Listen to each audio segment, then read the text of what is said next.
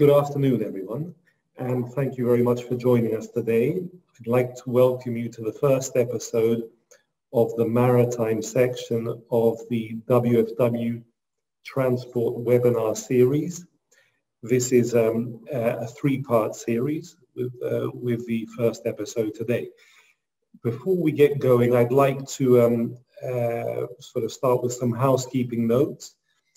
You should note that all participants, the video and audio of all participants has been disabled during this webinar.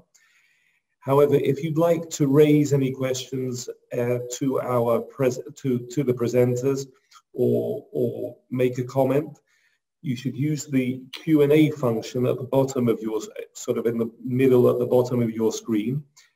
And what we will do is we'll either respond to the questions you may ask in writing, or I can highlight some key points at the end of the webinar and raise those with the presenters themselves. So there will be a Q&A session at the very end of the presentations. And finally, you should also know that the webinar is going to be recorded. My name is George Paliokrasas, and I'm the co-head of the Global Maritime sector at WFW. And we've decided to run this webinar, and it's focusing on topical issues within the maritime sector. We're proposing to run these 1-hour sessions with fairly brief presentations, but identifying very, very topical issues, especially at a time when there's significant change and flux within the maritime sector, with a big push towards sustainable shipping, and also financial pressures and a lack of financing as well as, of course, what we're all facing around the world in terms of the effect of the pandemic, which has created a fairly unprecedented situation. I'd now like to introduce you to our speakers today. We will start with Daniel Pilarski, a partner in our New York office, who will talk about US sanctions, a subject he knows about very, very well, but he will focus on what's new in terms of the US sanctions. Then we will have Evangelos Catsambas from our office here in Athens, who will talk about force majeure and frustration in commercial and shipping contracts. And then we will close off with Kavita, Shah and Gary Walsh, who are partners in our London office, and they will provide an update regarding ship finance, focusing on changes in the market and documentation. So I'd like to hand over now to Daniel.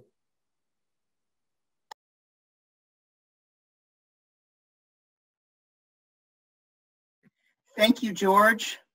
Thank you, everyone, for dialing in. Good afternoon, good morning, good evening from wherever you are. As George mentioned, my topic today is US sanctions, what's new? And what I mean by that is really I'm going to be focusing on changes to the US sanctions program over the past 1 year or so. By necessity, I will be assuming a basic familiarity with the structure and framework of US sanctions. But certainly, as George mentioned, if there's anything I say that is unclear or that you're not familiar with, please feel free to ask your questions in the Q&A. And I'm also happy to discuss further after this webinar.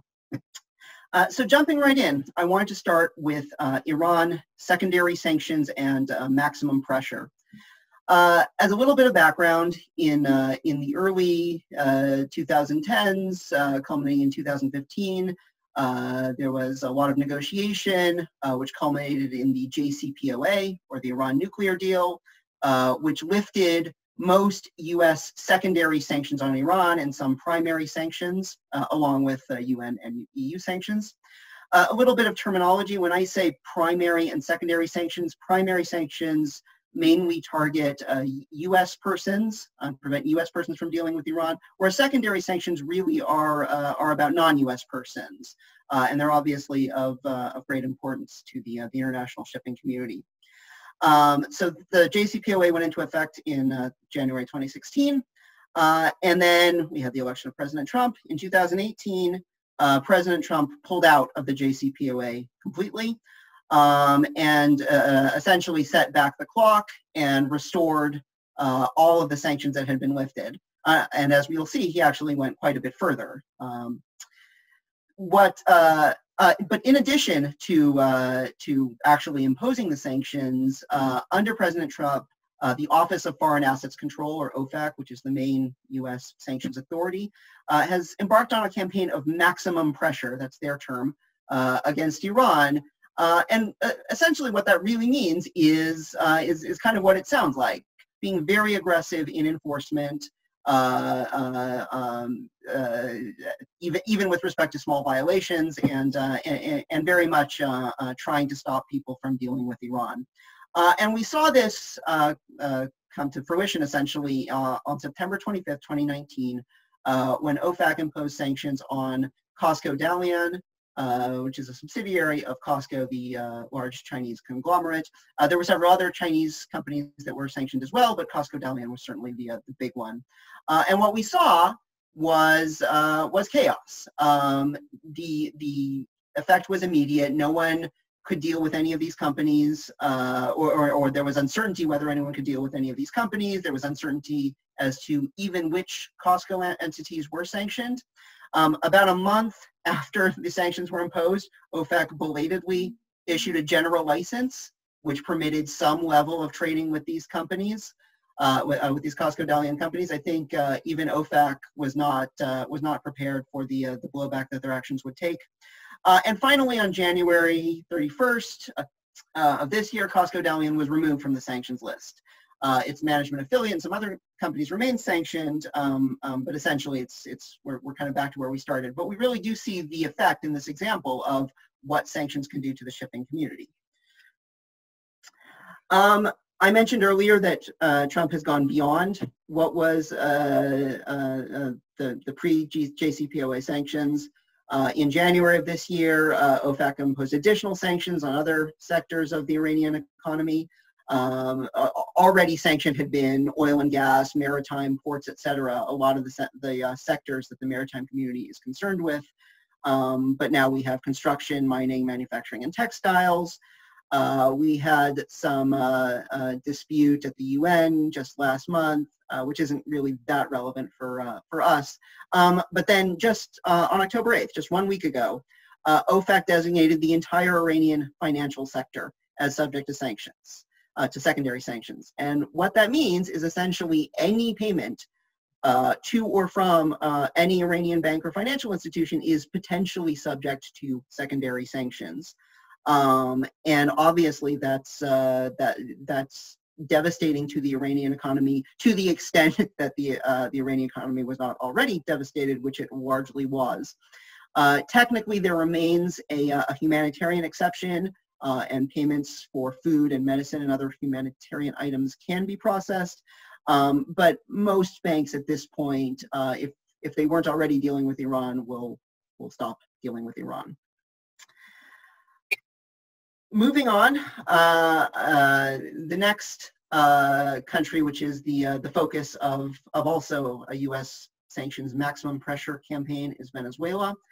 The Venezuelan sanctions began a few years ago, but they really took full force and effect, I'd say, in January of 2019, when OFAC imposed sanctions on PDVSA, the state-owned oil company. In April of 2019, several companies were sanctioned for shipping Venezuelan oil to Cuba, and additional sanctions followed. I think a lot of people were hopeful that either that was some sort of one-off, or maybe it was had to do with Cuba, and shipping Venezuelan oil to other places would still be permissible. But I think what we've seen since is more and more companies have been sanctioned for dealing with Venezuela. In February, 2020, Rosneft, the Russian oil giant, had been doing a lot of business with Venezuela, and one of their trading affiliates was sanctioned. Two of their trading affiliates were sanctioned, and they've effectively had to step back from that. And finally, and most recently, in June, 6 Greek-managed or Greek-affiliated tankers were added to the sanctions list for trading in Venezuelan oil or other oil products. They were delisted shortly thereafter, after an intense round of lobbying and promises to cease business with Venezuela. But what we've seen in Venezuela, as we saw in Iran before, is really an effort of the U.S. to shut down the entire international community from working with Venezuela and dealing with Venezuela. And this has been largely successful in that Venezuelan oil output is essentially at an all-time low. Wanted to talk a little bit about Syria, perhaps a little bit less important in a shipping community sense, but still certainly a source of some business. The Syrian sanctions campaign essentially dates to 2011, to the beginning of the Syrian civil war. And unlike what we saw in Iran and Venezuela recently, for a long time, the Syrian campaign was very much a primary sanctions campaign.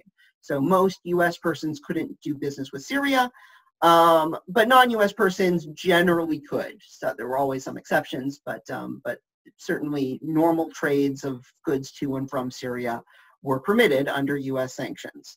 That changed in December of last year. Congress and the U.S. Congress passed a law, the Caesar Syria Civilian Protection Act.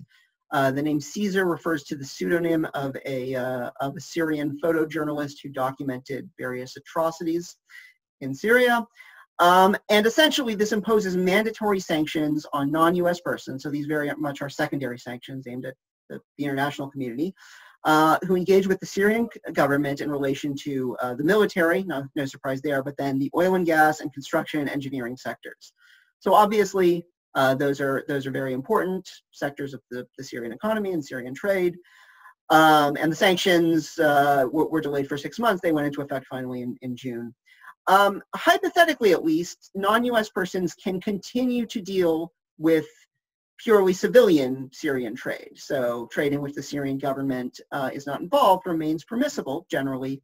That said, in practice, it has now become difficult just because of the presence of the Syrian government in much of the Syrian economy, and many people have curtailed their whatever Syrian trade remained. Wanted to spend a minute on Hong Kong, the new kid on the block. This is the newest addition to the U.S. sanctions pantheon. The Hong Kong sanctions program was established only in July of this year. It was established in response to China's crackdown on pro-democracy movement and civil liberties. As of right now, these sanctions are very limited. This is very different than Iran and Venezuela and Syria.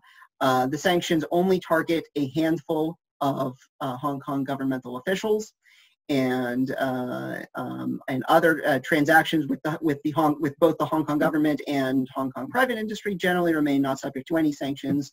U.S. and non-U.S. persons generally can continue to do business with Hong Kong. But that said, this is often just kind of the first step. So we'll have to pay very close attention as to any further sanctions developments. Very briefly on the current sanctions, non-U.S. persons who deal with these sanctioned officials are potentially at risk, and this does set up the potential for a fun and difficult conflict of law issue where Hong Kong has issued some guidance saying you can't comply with these sanctions if you're in Hong Kong, and the U.S. requires you, and so for anyone who has to deal with these officials, there might run into some problems. I wanted to spend some time talking about the OFAC Maritime Advisory. This has been long in the works, and it finally was released on May 14th. And this is obviously very important because this is an advisory, 25 pages or so of detailed guidance to the maritime community. It's couched in the language of suggestion, but this is really more of a mandate than a suggestion. OFAC really wants you to comply with this. I think the first and the main takeaway from the advisory is OFAC's position at this point is really the entire world, everyone in the shipping community, U.S. and non-U.S., needs to pay attention to U.S. sanctions. I think this is something that a lot of people had come to this conclusion over the past few years on their own. But it's kind of helpful for OFAC to just say it and say this is our official policy. OFAC really does want every shipping company in the world and every other company involved in shipping, not just shipping companies, to have sanctions compliance policies, do know your customer, due diligence, have language in your contracts, do et cetera. A lot of the things that most people have been doing already, but this is now kind of formal policy. I'd say the big new focus that the advisory highlights. One is on AIS transponders. There's a general IMO requirement that transponders be on at all times. But there may be times when the service fails and they just cease to broadcast because they lose a signal. And then there are maybe legitimate safety reasons for turning off a transponders, mainly piracy risk. You don't want to tell the pirates where you are. And the advisory essentially says that any turning off of transponders should be monitored and flagged. The other hard one is ship-to-ship transfers. Despite numerous people in the shipping community doing their best to convince OFAC that ship-to-ship transfers are very much a normal part of shipping, and there's nothing, the overwhelming majority of ship-to-ship transfers do not involve any level of sanctions evasion. OFAC is certainly concerned that this does create a risk of sanctions evasion, and they advise caution. I wanted to talk about two very recent, just within the past couple months, OFAC enforcement actions. OFAC frequently publishes their enforcement actions, which are often very interesting because they give you a little bit of insight into where OFAC is thinking, into what OFAC is thinking about. Just last month, Deutsche Bank Trust Company America, is a U.S. subsidiary of Deutsche Bank, was fined $157,000. And you might say, in the grand scheme of things, that's certainly not a lot of money. And you'd be right, of course, it's not a lot of money. But the facts are very worrying. They processed a payment for fuel oil, and OFAC's claim is that there was a Cyprus company that was under Russian sanctions, and that Cyprus company had an interest in the fuel oil. And you say, well, what does that mean? What does it mean they had an interest? Well, they didn't own the fuel oil. There's no evidence that they touched the money. There's no evidence that they were anywhere in the direct chain of control. The evidence suggests that they did own the fuel oil at some point in the past, and then they sold it to this company. But just think about the potential implications of this. Obviously, there's a lot here that's going on under the radar, and this is very fact-specific, and we don't know what the facts were. There may be some much worse facts that aren't released. But the implication of this is you're doing business with any non-sanctioned person anywhere in the world, and then someone comes back and says, well, you know, they did business with a sanctioned person, and now you're in trouble and you're going to get fined. So it's a very worrying implication, and I think we should all just be aware of it. I wanted to close before the last slide on a very different topic, but I just love this and I had to mention it. There was a U.S. Individual in Colombia who entered into a romantic relationship with a sanctioned drug trafficker and was subject to sanctions for buying that person. The genders are obscured. We don't know if it was a man or a woman, but jewelry, meals, clothing, hotel rooms, and other gifts. So I think the takeaway is if you're in a foreign port and you meet that special someone, maybe do a background check. For my last slide, I wanted to gaze into my crystal ball, which is as to the upcoming U.S. presidential election and see what the future might hold. The answer is it's murky. But first of all, I just wanted to say if Trump wins, I just expect more of the same, more of what we've seen over the past few years, which is very aggressive sanctions. If Biden wins, just looking at some of Joe Biden's public statements, he has publicly stated that he would rejoin the JCPOA and try to undo what Trump has done. I would caution two things. First of all, there's been so much damage, so much mistrust over the past 2 years after Trump, after the U.S. left the JCPOA. I think it would be very difficult to just restart and pick up things and pretend that nothing had happened over the past couple years. And the second thing is that the original JCPOA faced tremendous domestic U.S. political pressure by various interest groups. And I would expect that any attempts to restart it would face similar pressure. On Venezuela, in contrast, Biden's general position has been pretty much in line with the with President Trump's position. He supports the sanctions. He opposes the government of Nicolas Maduro. So at least based on his public statement, I would not expect many changes there. I haven't talked much about Cuba and Russia today because there hasn't been a lot new in the past year. But very generally, Cuba.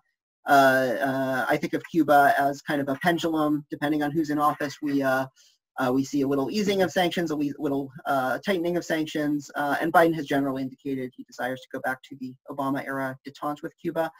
And finally, with Russia, not entirely clear as to what President Biden's positions would be, but I would just point out that there are several statutes and there's a lot of political pressure which will make it very difficult to undo a lot of the U.S. sanctions on Russia. So at the very least, that would be hard.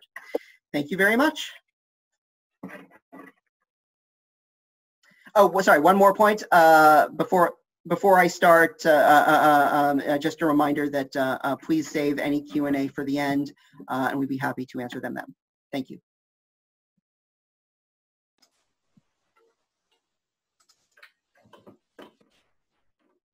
Well, good morning or good afternoon, wherever you are. I'm going to speak today about force majeure and frustration in commercial and shipping contracts under English law. And it's particularly important, actually, because the two linked topics, with what's going on with regards to COVID-19 and also sanctions that Daniel's just spoken about, they're two concepts that have become important, particularly important today. Starting with force majeure. What is it? I mean, well, basically, it's an extraordinary event that's beyond the control of either party to a contract, and it excuses compliance by the parties with the contract obligations.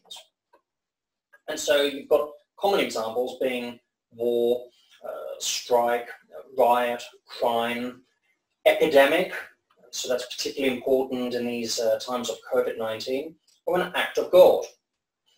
What it doesn't cover is negligence. If you have negligence, then the other party to the contract, or the one that's hard done by, would be looking, if it's not the negligent one, to be claiming in damages for the other party's breach. It doesn't cover usual or natural events. It doesn't cover events that are contemplated by the contract. It really does deal with extreme events beyond the party's control.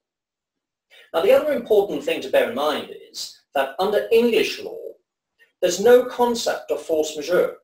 So if you've got a contract and it's governed by English law, you'll have no force majeure unless your contract says so. So if you have COVID-19, you have delays, and suddenly you can't perform your obligations, well, if it's not spelled out by the contract, you've got a problem. So you need to have a force majeure clause in your contract. So what is the most common clause? Well, the most detailed clause that I've seen, and I've tended to see this in contracts for the sale of cargoes, is the ICC force majeure clause of 2020. Actually, there's a long clause, it's about 3 pages long, and there's a much shorter clause. You'll probably be happy to know I'm just going to give you the brief sort of bullet points emerging from the longer clause. And what you have are 7 named categories of events.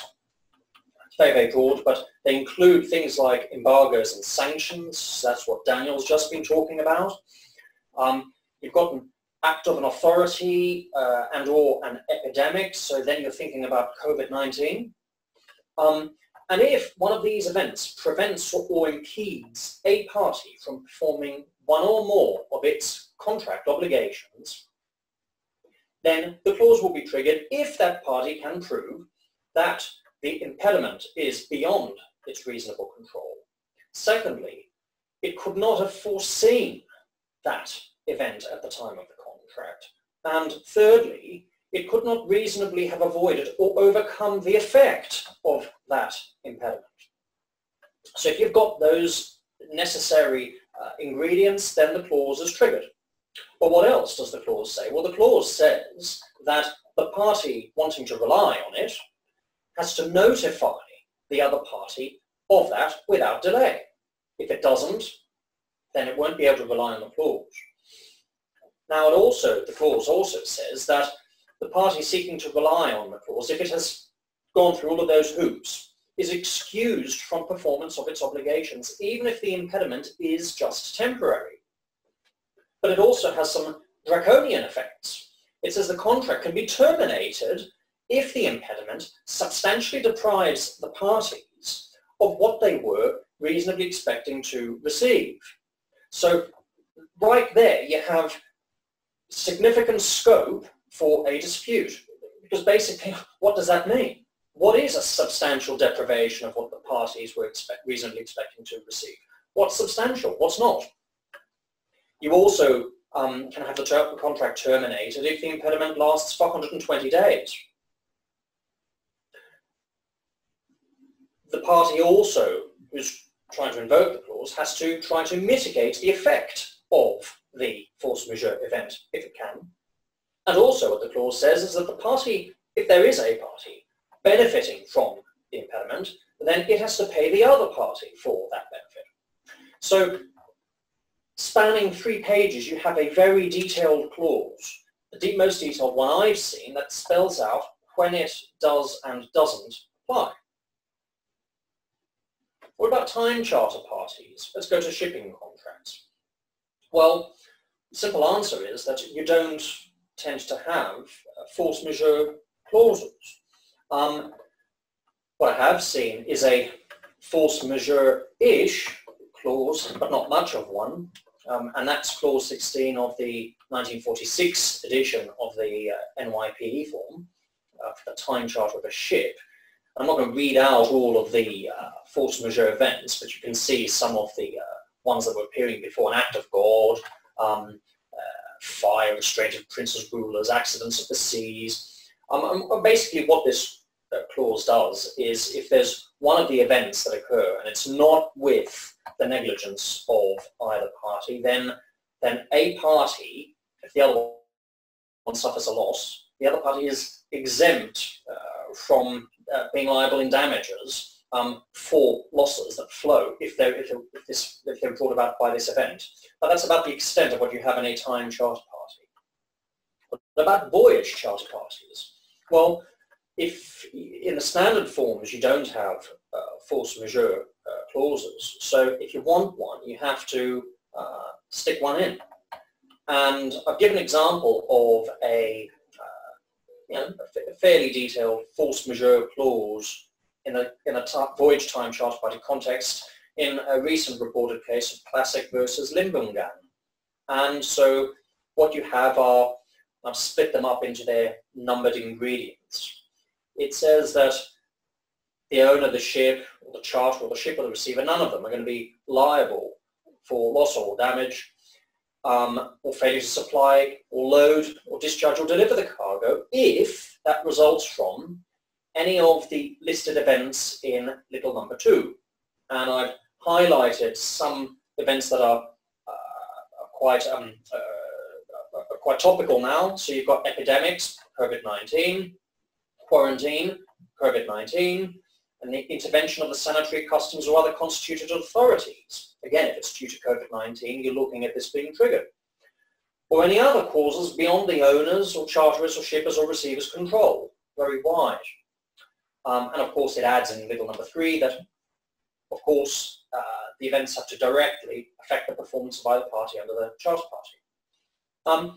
But basically with all of these, with COVID-19 in particular, we find ourselves now with BIMCO for the first time drafting a force majeure clause for shipping contracts.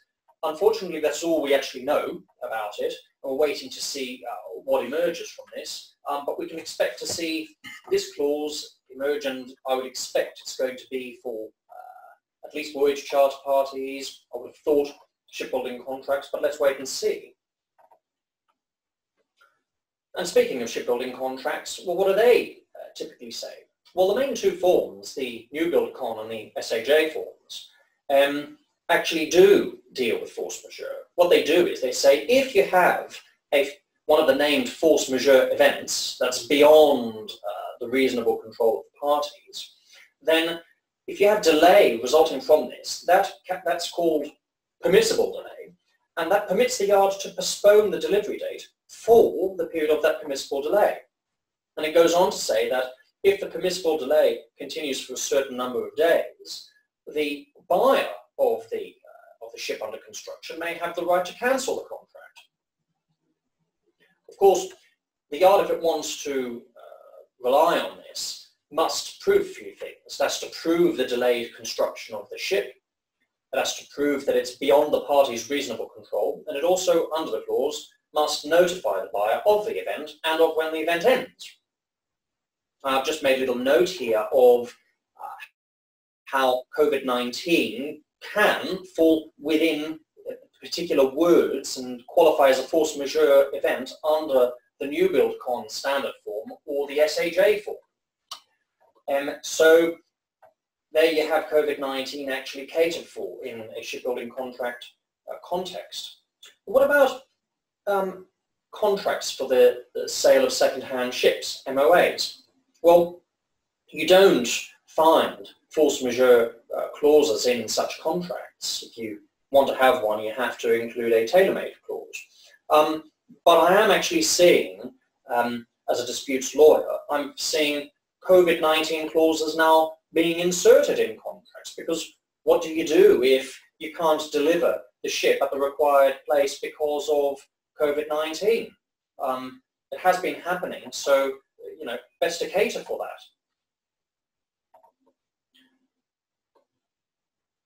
So that's force majeure. Now, a vaguely linked concept is frustration. What is that? Well, basically, it's a very extreme form of force majeure, but it has different consequences. What it does is it means that a contract can be automatically brought to an end, if you've got an extraneous event and it's outside the control by the party. It's also beyond the scope of the express contract terms regarding risk and responsibility. So far quite like force majeure.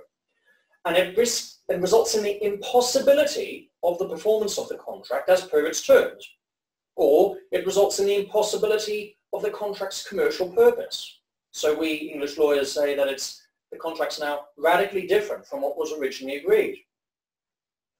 Similarly to force majeure, it can't be self-induced. If it's self-induced, then you're looking at damages for a contract breach. Also, mere delay, or even excessive delay, or even hardship or financial loss. That's not sufficient.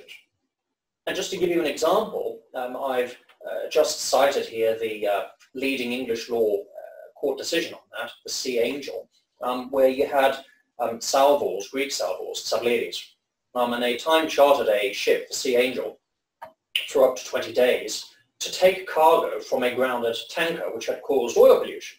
So it was taking the cargo off the tanker by way of ship-to-ship transfer. And the redelivery of the Sea Angel that it had time-chartered was delayed by 4 months, unfortunately, because the port said, well, I'm not granting port clearance until the oil pollution charges are paid. So Tzavlidis said, well, I'm not paying the hire because the contract's been frustrated, right? Well, wrong, said the judge, because he said, this risk of detention was a foreseeable and known risk. You just didn't provide for it in the contract. You can't have frustration for this. That's not what frustration is there for. Frustration is there for something extreme. So, for example, I've had a case where my contract was held to be frustrated, where the ship had suffered a casualty and could not take the cargo to destination, and it was held to have been, the contract at least, to have been frustrated. So that's when it can apply. So wrapping these two linked concepts up, bearing in mind things like COVID-19, or sanctions. Force majeure. Well, if you want it in your contract, you've got to put it in your contract, because otherwise it's not going to apply as a matter of English law. And if you want it to apply properly, the more detailed the clause, the better. Frustration, very difficult to show, almost never. And so, in short, that's the effect of those two types of legal concepts. Again, if you've got any questions, I'd be happy to answer them at the end of this webinar. Thank you.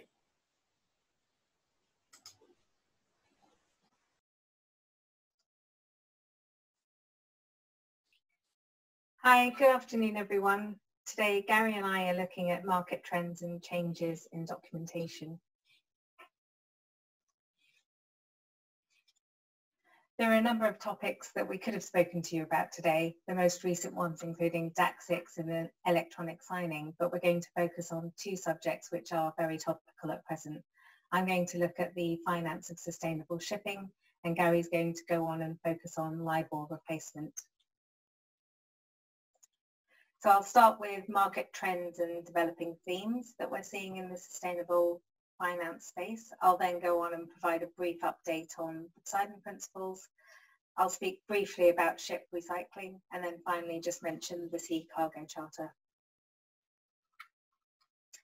It's very clear that there is an ESG revolution afoot at present, which ties in with increasing regulation and compliance requirements which apply to the shipping industry more generally. There's an increasing focus on things like anti-bribery, KYC, sanctions, the Modern Slavery Act, ship recycling and scrapping, and all aspects of ESG, including gender equality, seafarers' rights in terms of the current crew repatriation crisis, board diversity, decarbonisation, which in turn has led to a rise in green bonds and other sustainability-linked features in financings. Whilst a lot of this is relatively new for shipping, in some ways, shipping is well set up for handling the ESG reporting, because shipping companies are used to handling technical data, classification requirements, and using management systems for dealing with numbers and technical requirements. Financiers may be able to expand the names that they can lend to if certain green criteria are met. This is likely to continue as it becomes more of a focal point for lenders and investors. Lenders certainly have an appetite to finance more efficient ships and new fuel adoption methods and technology.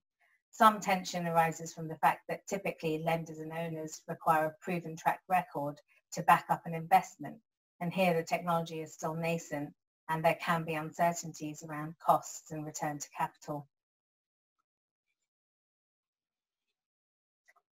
Increasingly, banks are taking green advisory roles in loans being documented in this space. The typical features of sustainability-linked financings which we've been involved in are price adjustment features linked to a borrower's performance on carbon emission reduction in conformance with the IMO's targets for GHG reductions and other environmental and social initiatives. Other key performance indicators, KPIs being considered and discussed are board diversity, gender in terms of women cadets, but the key feature to date has been the link to carbon emissions. Until now, we've seen only small pricing adjustments, although these will probably become more significant as the competition in this space increases, and even small adjustments still provide sufficient incentive to many borrowers, particularly if the sustainability features align with their own internal policies in this regard. A few trends to note in terms of negotiation of provisions. There is an increase in the use of third-party experts to identify the KPIs and to report on them during the life of the loan.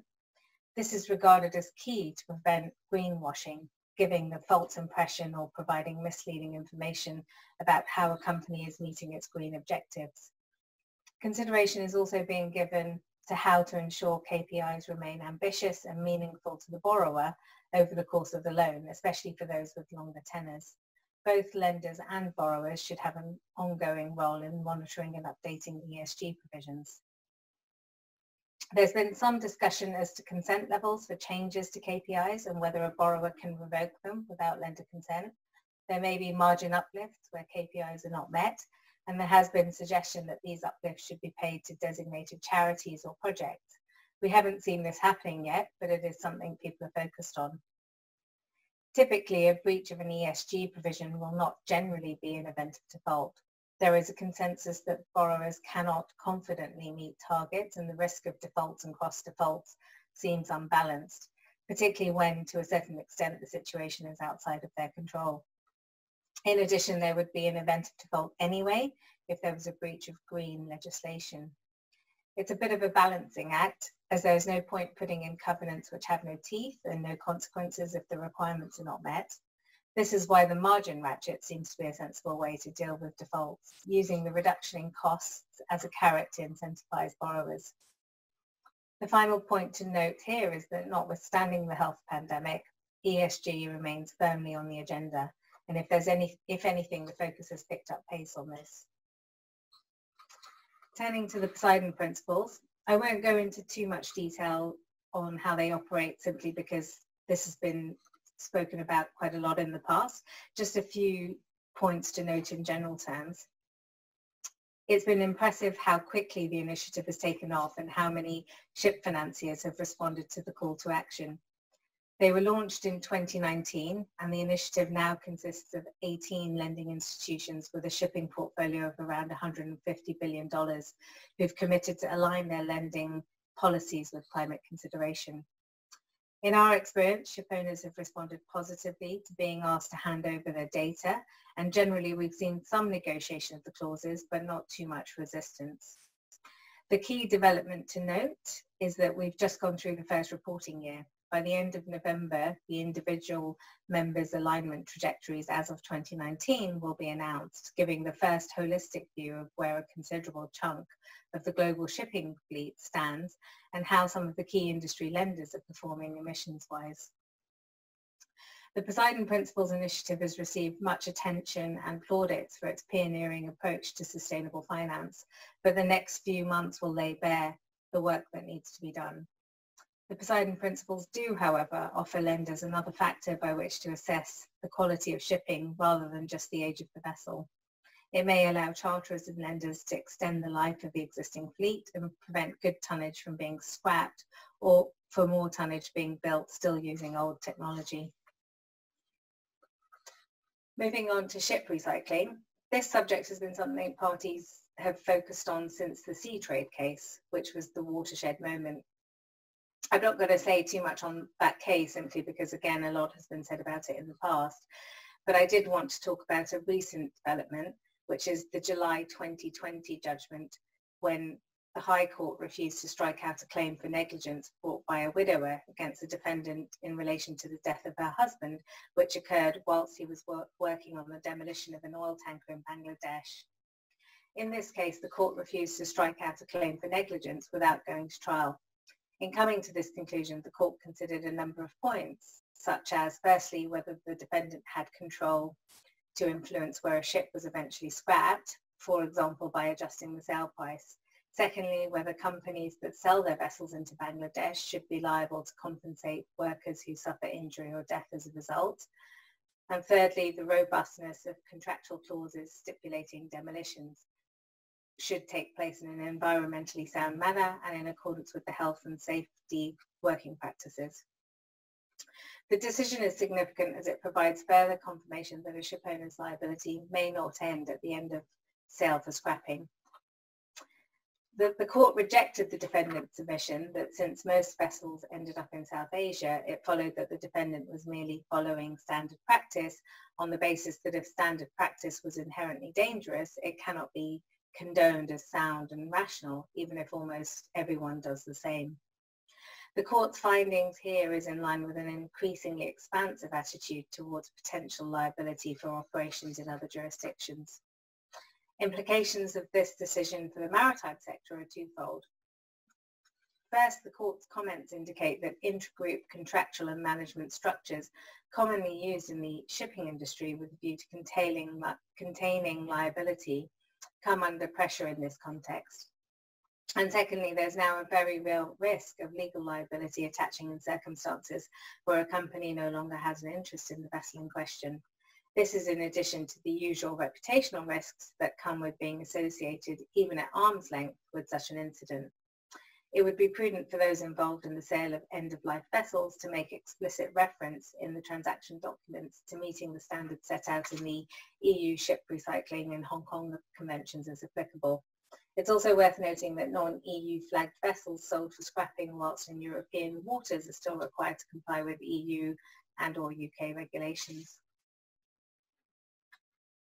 Just moving finally on to speak very briefly about the Sea Cargo Charter. This was launched last week on the 7th of October.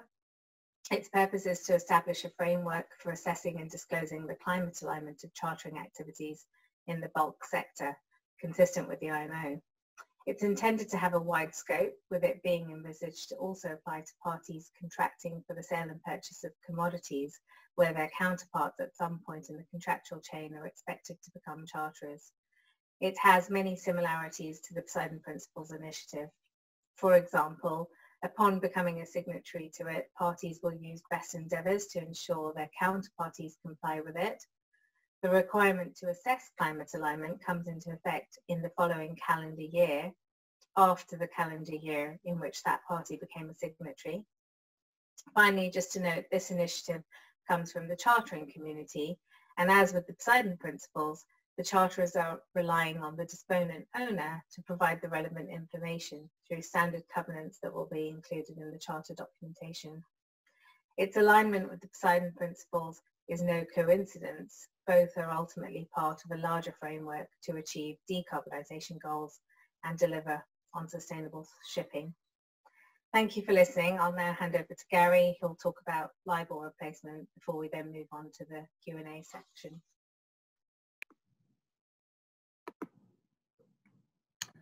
Thank you, Kavita. So I'm going to be talking about the search for a replacement for LIBOR with a risk-free interest rate benchmark. As you know, screen rates underpin the interest rates payable on numerous financial contracts, including debt financing in the maritime sector. And we all know about the manipulation of LIBOR in the past and now the work that is being undertaken to find a risk-free alternative. After 2021, LIBOR is very likely to cease to be available, and other markets are also phasing out their equivalent rates. So what is the alternative to using LIBOR as the interest rate benchmark? For US dollars, the replacement rates will very likely be based on SOFR, which is the secured overnight financing rate. This is a broad measure of the cost of borrowing cash overnight collateralized by Treasury securities and by reference to how much interest a bank has to repay to its lender on the following day. There are 4 SOFR rates under consideration, which you can see listed in the slide. I don't intend to go into any detail on that, but at present, the focus is on SOFR compounded in arrears. And on the 22nd of July 2020, the Alternative Reference Rate Committee, the ARCC, released conventions related to compounded SOFR in arrears in syndicated loans. And the ARCC has just, on the 10th of September 2020, issued an RFP for administrators to publish forward-looking SOFR. So we'll need to see what happens in this respect.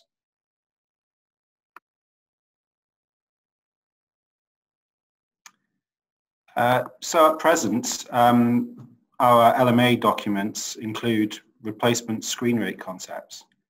The LMA drafting essentially deals with the mechanics of agreeing a replacement or additional rate well before LIBOR disappears. It isn't drafting to apply any replacement automatically, such as a SOFR-based formula. In August 2020, the LMA issued a supplement to the replacement of the screen rate clause to try to address the renegotiation process and the move from LIBOR to a risk-free rate. So the LMA wording does provide an early trigger for dealing with replacement of LIBOR, but not the terms on how the replacement benchmark operates.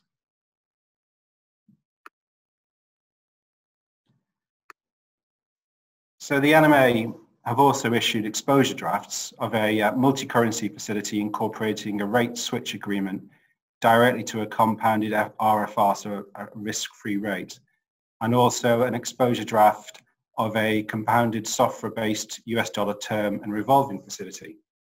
And the LMA are intending to produce further documents relating to SOFRA. So they've been very active in the transition process, and they have a very helpful microsite on their website. So the purpose of the LMA exposure drafts is to provide a focal point for consideration and discussion in the market of how the new benchmarks will operate. So there are various considerations that have been looked at in the exposure drafts and which will need to be considered, such as how SOFRA is calculated. Will it be compounded in arrears? When does a calculation period start? On an early repayment, what time periods need to be taken into account to calculate accrued interest? And then two main issues are the break costs. So what are, or do lenders now suffer any break costs, given they're not going to be funding on an overnight basis? What are the early repayment costs? And what are the market disruption issues? The parties need to consider whether risk-free rates have the same underlying funding considerations of LIBOR. So there are plenty of details to be worked out, and the aim is to come together with a preferred methodology and drafting which can be adopted by the market on a general basis.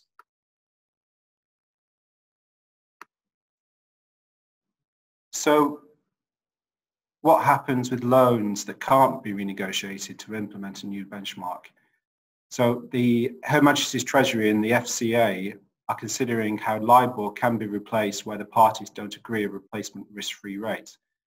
The first position is to aim for an active transition away from the LIBOR benchmark, but tough legacy deals and the HMT and FCA guidance would only apply where there's no realistic option of contracts being amended to replace the LIBOR benchmark with a risk-free rate. And to this end, on the 23rd of June 2020, the UK HMT issued proposals to amend the UK benchmark regulation. So this is potentially giving powers to the FCA to change the methodology of LIBOR. And we're expecting further details on this in due course. In the context of the maritime sector deals that we see, there are practical shipping specific issues. One of those is that a number of flag jurisdictions do require ship mortgages to be updated when there are changes to the underlying deal, which were not anticipated in the original drafting. So, as usual, it needs to be considered on a case-by-case basis, but the move away from LIBOR base rates could potentially result in amendments being needed to mortgages. Ideally, parties want to avoid this given the amount of admin that's going to land on the borrowers and the bank's desks. And we're in active discussions with ship registries to lobby those registries to amend the underlying laws in those jurisdictions to avoid the requirement to amend mortgages.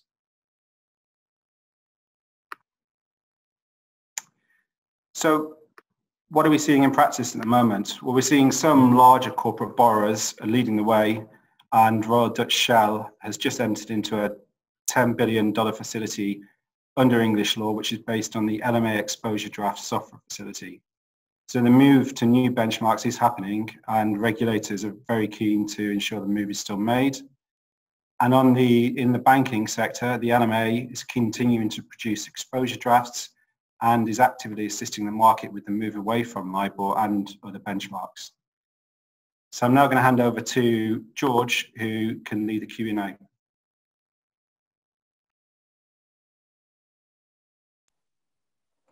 Okay. Thank you very much, Gary, and to all our presenters. And thank you also for everyone who's submitted questions. Now, we will deal with the questions in a minute, but given that it's likely that we're going to overrun the scheduled time, so we were scheduled to complete at the hour, which is in 4 minutes, I just want to provide a quick wrap up. So, I'd like to thank, as I said, all the presenters and everyone for participating and joining today. What we would like to do, for those who have joined today, we would like you to send an email to the events at WFW.com address so that we're aware that you joined, and so that we can send you slides and the slides from these presentations so that you have those. Now, we will also be sending together with the slides a link to some of the articles and also a short feedback survey. And we'd be very grateful if you could complete that survey and return it to us. Also, I'd like to also mention that we have episode 2 of this series, which is due to take place on the 3rd of November, a Tuesday. And that session will cover key considerations of workouts, restructuring, and enforcement, as well as leasing. And finally, if there's anyone listening in now who are interested in details of the full transport webinar series, which also, other than maritime, focuses on rail and aviation, please visit our website, wfw.com, and you'll find details there. Now, turning now to the questions, as I said, we have quite a lot of them, to be honest. Some of them will answer live, or I'll ask the presenters to respond to live. Others we will type an answer to the people who've asked them. The first question I have, which I think is very interesting, and I expect that many people will be interested to know what our view is on this, is directed to Daniel Pilarski. And that is, how far are banks and other financiers expected to go in asking borrowers to look into group members and related entities and affiliates of related entities in terms of determining whether a party is a sanctioned person? And it concludes by saying, obviously, there could be issues further down the line, but how far is it reasonably expected for lenders to go and include things into sanctions language in contracts? So thank you for the question. It's an excellent question. And the answer is, there's no precise answer. There's no point where you say this is the exact amount of due diligence that you need to do, and then you can stop, and then you're fine, and same thing with contractual language. But these are precisely the types of questions that those in the shipping community should be confronting as an institutional matter. I think the answer to the first question, how much diligence, is you have a sanctions compliance policy. You put into that sanctions compliance policy what you view based on your industry, ties, your compliance, everyone else you're dealing with, as to what is reasonable that you can expect, but doesn't overly hamper your ability to actually do your business. And similar with sanctions language, you have model sanctions language in your loan agreements, let's say, but then often you're going to have to negotiate them because other people are going to object, and then you have these questions. But the answer is these are the questions that we deal with all the time. Okay, thank you very much, Daniel. There is a question for Kavita, which is, what points have we seen being negotiated by borrowers on the Poseidon principle provisions? Thanks, George. I think the main points that we see sort of come up, or concerns that we see come up from the owner and borrower side on the Poseidon principles, has been sort of concerns around confidentiality and just sort of their data being dealt with in a confidential manner. And then the main point that really frequently comes up is just what it means to say that you're going to provide all information necessary for a lender to comply with the Poseidon principles, because obviously the principles can change and the requirements can change, and so borrowers are sort of wary of the impact of future amendments to Poseidon principles. So we've seen quite a lot of sort of negotiation where people are trying to limit the language to just amendments to reflect the legal and regulatory requirements that are mandatory.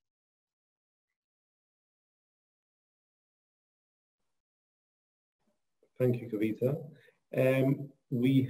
There's also a question for Gary this time, which is, do you think borrowers will actively engage in the process of agreeing an alternative to LIBOR, to the LIBOR base rate, in facility agreements that they may have signed some years ago?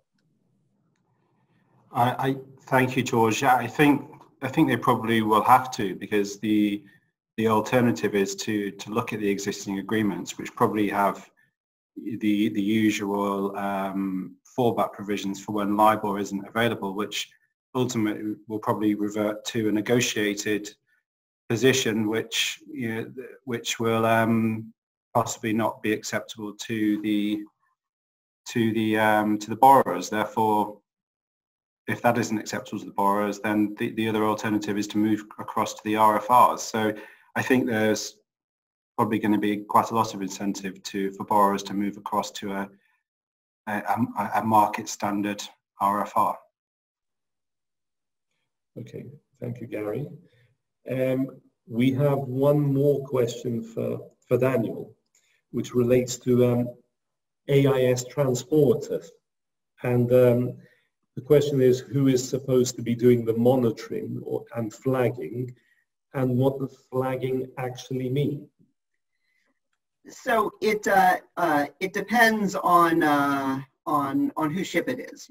If it's your ship, if you're the ship owner or charterer, or you really have control over the ship, anytime the AIS goes down for any significant period, you should check and find out why it was, and maybe it was a technical failure, maybe there was a good reason, but somewhere you should put in some sort of files.